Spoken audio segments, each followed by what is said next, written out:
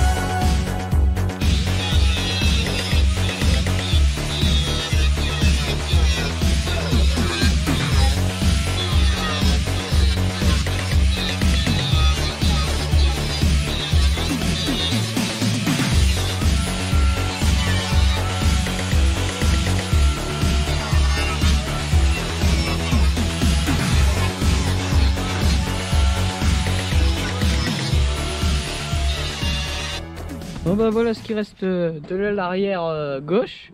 Donc désolé pour les puristes, hein. Donc il reste ça actuellement. Donc tu vois, j'ai coupé la tôle à ras là. Donc là il y a un petit trou. Là à ras l'aile, à ras, c'est en fait l'aile. Là c'est les trous de fixation de l'aile en fibre. Donc j'ai coupé quasiment à ras les trous quoi. Donc là il y aura un petit, une petite tôle à remettre. Tu vois, c'est en bas, dans le bas de caisse, il y aura une petite tôle à remettre pour solidifier un peu tout. J'ai aussi enlevé ça, le support pare-choc. Donc ça c'est comme le C15 là, une vidéo que je t'avais fait où c'est que tu as des trous à meuler pour enlever quoi, c'est des trous soudés. Bah attends, je vais te mettre l'aile dessus. Voilà. Donc tu vois, ça donne ça. Ça donne la roue complètement ouverte par rapport à d'origine, comme là-bas, je sais pas si on voit sur l'autre BX, la roue couverte. Donc tu vois, à l'intérieur il y aura ça. Tu vois, on voit vraiment pas la tôle, j'ai vraiment coupé à ras. Voilà, il y a encore du jour, les trous seront à reboucher en haut. Donc là après il y aura le pare-choc qui viendra ici. Donc j'ai coupé les supports pare-choc parce qu'en fait le pare-choc d'origine il arrive quasiment là. Quasiment là, et là il va falloir arriver là. Donc il aurait servi à rien de toute façon. Donc ça avance. Là, petit trou à reboucher là. Donc là après il y aura les bas de caisse à fabriquer. Tôle en acier ou tôle à lui plier qui viennent mourir là. Donc je sais pas, je vais peut-être te filmer l'autre côté, je vais voir. Parce que là, tu as eu ce côté là, l'autre côté ça va être exactement pareil, mais ça va être même plus chiant parce que faudra imiter parfaitement ce côté là. Donc tu vois, il reste ça. Bon, comme tu peux le voir, la deuxième elle est tracée. Donc la seule différence c'est que tu as la trappe à essence ici. Donc dans le futur, je pense que je vais la mettre là. Une petite trappe à essence au niveau d'ici, parce qu'on va pouvoir en mettre une sur les ailes, hein, ça va faire dégueulasse. Donc ça, il n'y a plus que l'aile à couper, et puis ça sera bon pour ce côté là aussi.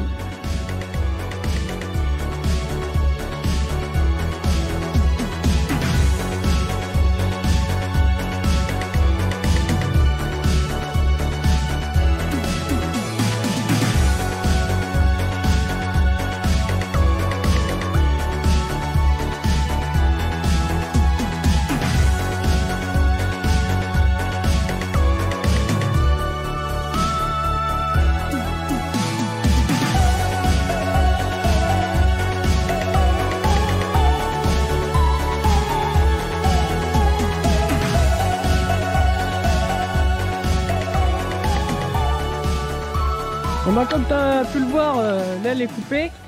Donc là il y aura un petit morceau à remettre comme sur l'autre côté.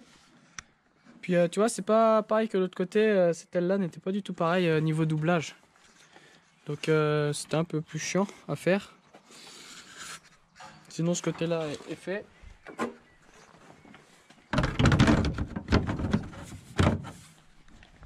Tu vois, ça donne ça, hein, tout bas comme l'autre quoi. Aussi large pareil. Donc là je m'en vais faire l'aile avant. Donc j'ai réinstallé la porte. Puis il n'y a plus qu'à poser l'aile, à tracer les trous, et puis c'est bon. C'est moins compliqué, t'as aucune découpe ou quoi à faire. Donc je te filme ça.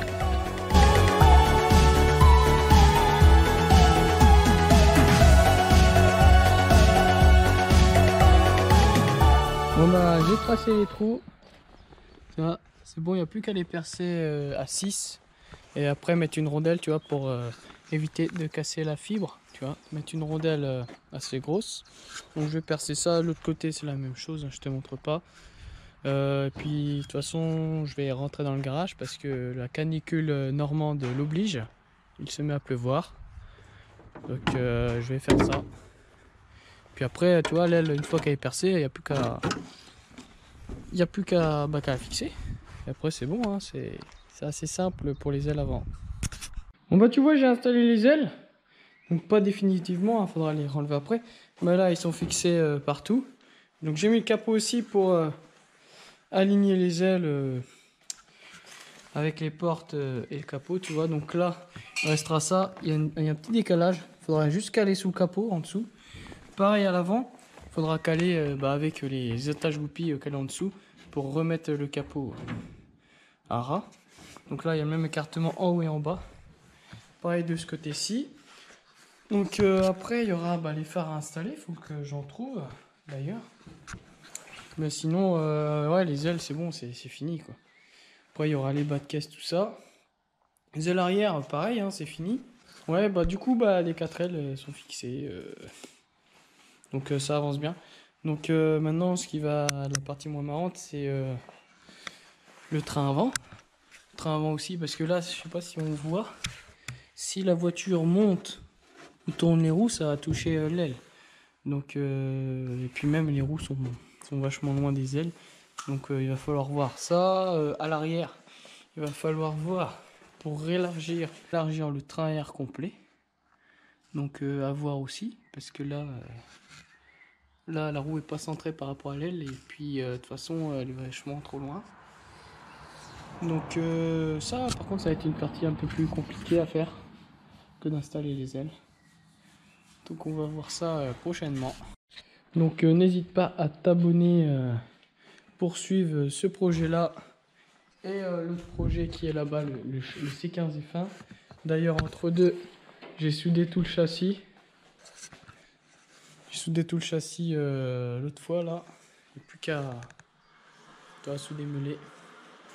Donc là le châssis est entièrement soudé, meulé aussi. Donc il ne restera plus que la partie arrière du châssis à faire avec le moteur. Donc ça on le fera dans la prochaine vidéo du C15 F1 qui va apparaître. Ça, abonne-toi pour avoir ces deux projets là uniques en vidéo. Voilà. Donc projet unique, hein, la Bx. Apparemment j'ai pourvu de vidéos sur YouTube en général. Donc c'est qu'ils installent les ailes comme ça. Donc voilà, abonne-toi pour avoir de l'exclusivité.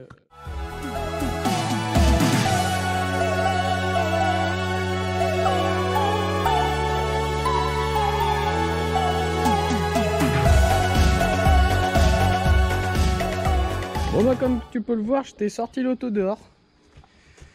Donc j'ai mis même une roue en 17. En 17 à l'arrière pour te donner visuellement un effet, tu vois, avec l'aile plus la roue. Donc tu vois là, telle qu'elle est, à l'arrière elle est à la hauteur en gros finie. Et à l'avant par contre elle est encore bas, ça faudra modifier ça. Donc j'ai mis les chandelles en dessous pour la remettre à la hauteur. Donc tu vois j'ai mis aussi les feux que j'ai achetés, les deux feux. Comme ça on voit visuellement à quoi ça ressemble. Donc tu vois, je vais peut-être faire un sondage sur Instagram. Donc tu as peut-être répondu, je sais pas quand on va sortir la vidéo. Toi t'es plutôt, tu préfères quand la roue elle dépasse du pare-choc, tu vois. Là on voit vraiment la roue par rapport au pare-choc. Ou tu préfères que le pare-choc là soit à ras l'aile. Donc dis-moi ça en commentaire. Comme ça après je ferai par rapport aux commentaires. Moi personnellement je préfère quand la roue sort de l'aile, tu vois. Je trouve ça plus joli. Donc après chacun ses goûts. Donc le pare-choc avant il est d'origine, mais il a l'air, ça se joue à quoi, 2-3 cm pour au niveau des ailes. Tu vois il est quasiment ras, hein. Faudra juste le réélargir le pare-choc avant.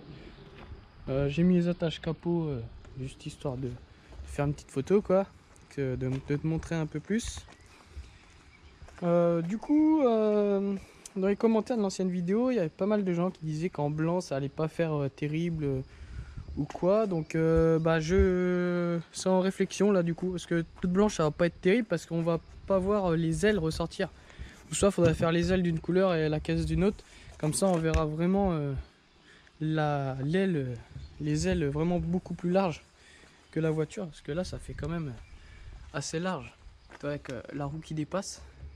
Donc c'est pas ce modèle là de jante qui va être mis, mais ça va être un modèle similaire, tu vois, ça sera du 10 branches pareil en ET25. Donc moi je vais te quitter sur ces images là. Donc aussi faudrait que je te mette je vais te mettre des images là, tu mettras pause et tu feras des screens.